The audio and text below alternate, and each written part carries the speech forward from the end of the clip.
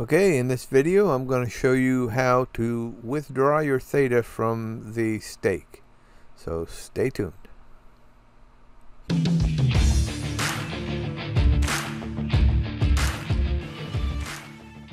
Okay, I'm in my theta wallet and I'm going to go over and click on the stakes tab, and once I'm in there, okay, I'm in the stakes tab now, and it shows the one staking transaction that I've got staked to the G pool.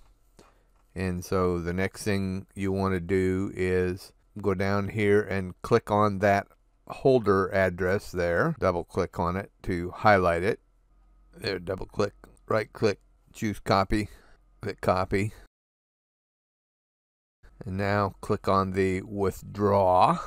And it's going to ask whether it's a validator node or a guardian node, and you'll select guardian node, and then you will go down and click continue, and it's going to ask you for the holder summary, and you will right click in there and choose paste. Then you will click continue down here.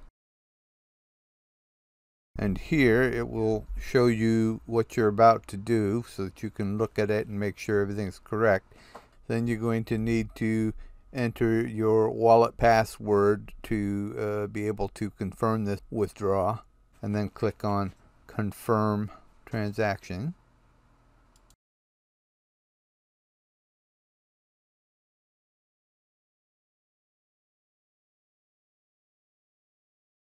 Then you'll see a little spinner thing there while it's doing its thing.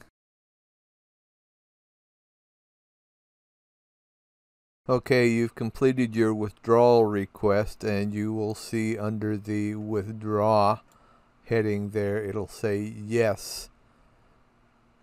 And this will remain under the staked tab until the withdrawal completes, which takes about 55 to 60 hours. And then it will disappear from this area and it will reappear over in your wallet. And when it does, your withdrawal is complete.